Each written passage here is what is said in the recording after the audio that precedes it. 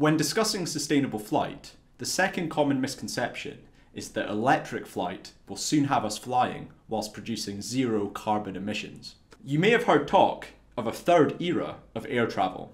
First, there was propeller aircraft powered by piston engines. Then there was airliners powered by jet engines. And now, a new age of electric flight is finally upon us.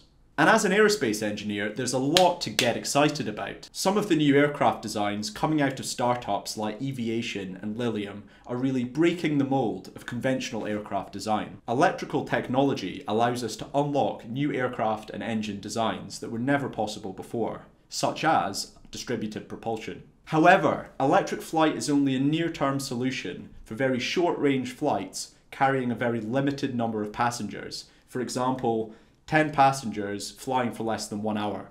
It's a medium-term, i.e. next 20 years solution for regional flights. But such flights are really a competitor to public transport, such as bus, rail and ferry services, which are really a much more effective and efficient mode of transport than flying, and are really a much better use of the limited low-carbon energy we're able to produce from renewables. Importantly, electrical flight will not be a competitor to most commercial flights made in single aisle such as A320, Boeing 737, or twin aisle flights such as an A350, Boeing 787. Those types of passenger aircraft account for the vast majority of fuel burned by the aviation sector. 80% of aviation emissions come from flights exceeding 1,500 kilometers or 900 miles, and electric flight is just not a competitor at that sort of range. The Chief Technology Officer of Airbus has stated that, even assuming huge advances in battery technology, with batteries that are 30 times more efficient and energy dense than they are today,